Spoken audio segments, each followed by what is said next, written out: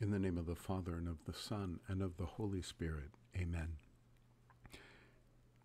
Heavenly King, Comforter, Spirit of truth, present everywhere and filling all things, treasury of blessings and giver of life, come dwell within us and cleanse us of every stain, and, O Good One, save our souls. Thank you for joining me on another one of our psalm meditations using the Psalms of the Byzantine Daily Office. It's very early in the morning as I record. I'm still drinking my coffee, but I looked at this psalm text today and I just wanted to do this video. Today we're looking at the sixth psalm that open matins every day. It's Psalm 142 in the Greek numbering and Psalm 143 in the Hebrew numbering. As always, there's a link below to explain why the psalm numberings are different in the Greek and the Hebrew. And there's also a link to the Greek and Hebrew text and some other translations. Feel free to not take my word for anything. I'm just meditating on the text. Anyway,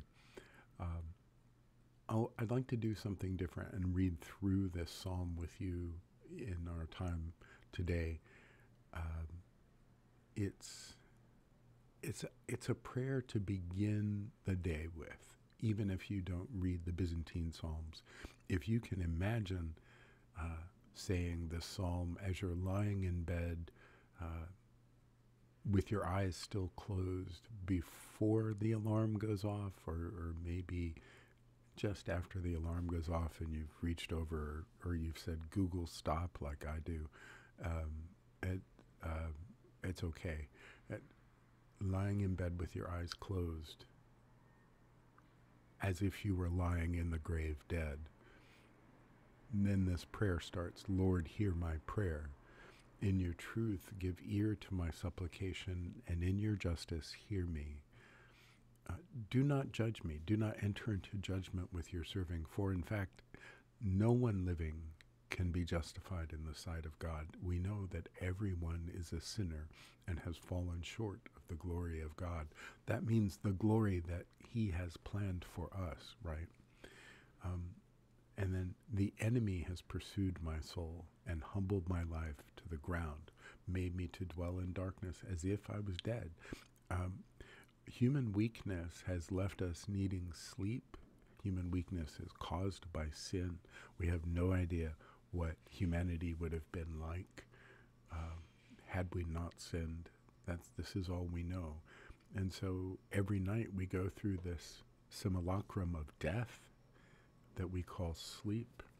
We lie down as if in the grave. The Byzantine prayers say, is this bed to be my coffin? Here death confronts me. And we say that at night before we go to bed. Over the bed.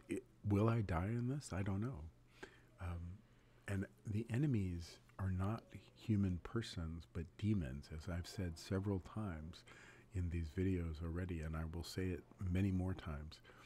The only goal of any human life is union with God, and the only enemies to that union are the demons, who are so jealous of what God has planned for us that they even use other human beings to distract us, to detract us from that goal.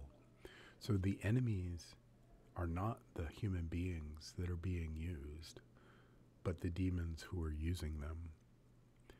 And my enemies have pursued my soul and humbled my life to the ground.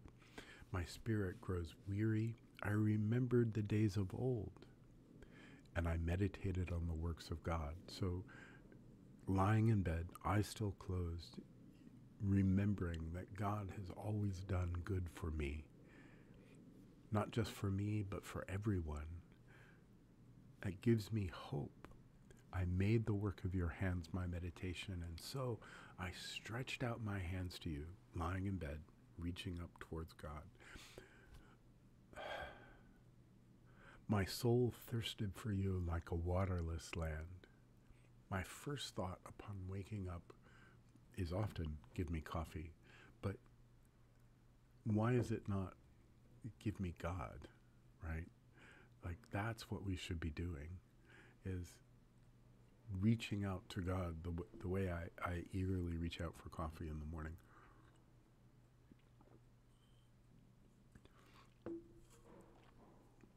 So, hear me swiftly, Lord. My spirit has failed. Do not turn away from me, or I will be like those who are dead. I won't just be lying here in my bed as if it were a coffin. If God turns away from me, I will be dead. Make known to me the way in which I need to walk today. Teach me to do your will. Deliver me from my enemies. I am running to you, God, for shelter. Teach me to do your will. For your name's sake, O Lord, give me life. And you will bring me out of trouble. You will slay my enemies, and again, that is the demons, and all who afflict my soul. For I begin this day as your servant. This psalm is such a wonderful way for matins to begin as if I, the speaker, were rising from the dead to do God's will. So in that sense, matins, or as it's called in Greek, orthros, becomes a celebration daily, certainly on Sundays, of the resurrection of Jesus and the resurrection that we all experience as we wake up in the mornings. So imagine again that you're lying in bed, eyes closed. Lord, I'm about to begin this day. I know that I am a sinner and that everyone in your sight is a sinner. There are forces at work against me. Destroy them. Let me rise in the knowledge of your commandments to do your will in my life. And I will give you glory. I am your servant. And then you open your eyes and you get out of bed. Amen. It is truly meet to bless you, the Theotokos, ever blessed and most blameless, and the mother of our God, more honorable than the cherubim, and beyond compare more glorious than the seraphim. Without corruption you gave birth to God the Word. Truly the Theotokos, we magnify you. In the name of the Father, and of the Son, and of the Holy Spirit. Amen.